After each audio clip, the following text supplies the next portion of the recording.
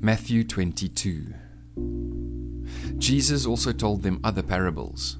He said, "The kingdom of heaven can be illustrated by the story of a king who prepared a great wedding feast for his son. When the banquet was ready, he sent his servants to notify those who were invited, but they all refused to come. So he sent other servants to tell them, 'The feast has been prepared, the bulls and fattened cattle have been killed, and everything is ready. Come to the banquet.' But the guests he had invited ignored them and went their own way, one to his farm, another to his business. Others seized his messengers and insulted them and killed them. The king was furious, and he sent out his army to destroy the murderers and burn their town. And he said to his servants, 'The wedding feast is ready, and the guests I invited aren't worthy of the honor. Now go out to the street corners and invite everyone you see.'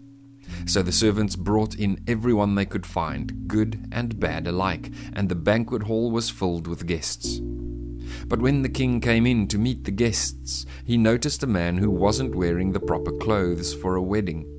'Friend,' he asked, 'how is it that you are here without wedding clothes?' But the man had no reply.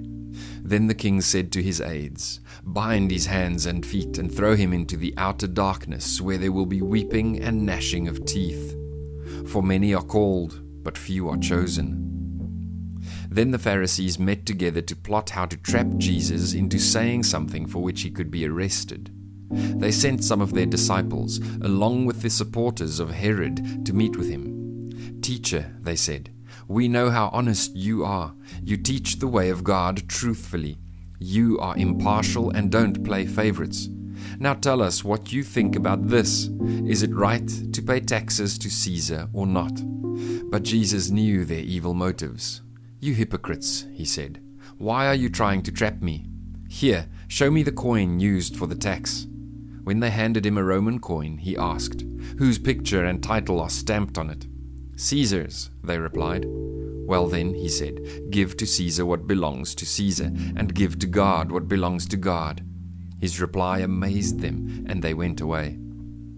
That same day, Jesus was approached by some Sadducees, religious leaders who say there is no resurrection from the dead.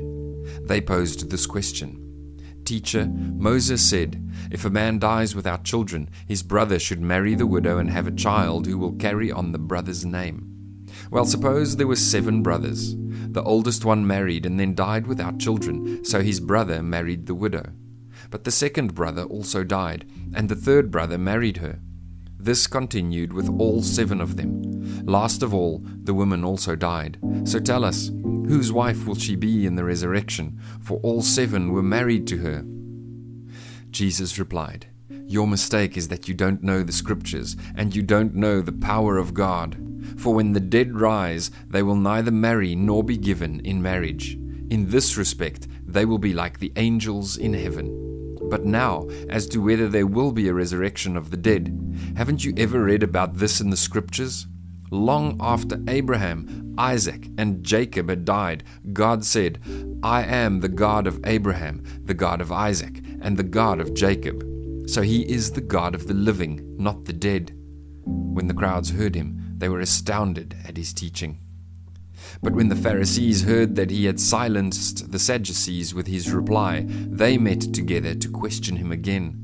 One of them, an expert in religious law, tried to trap him with this question: "Teacher, which is the most important commandment in the law of Moses?"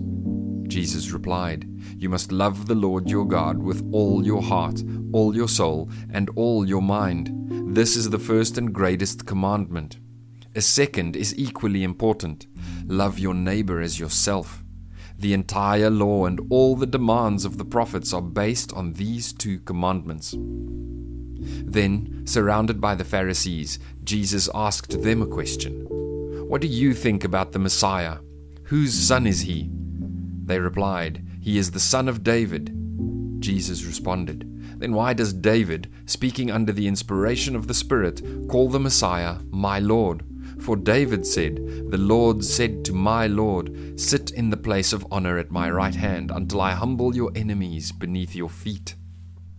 Since David called the Messiah, my Lord, how can the Messiah be his son?" No one could answer him, and after that no one dared to ask him any more questions.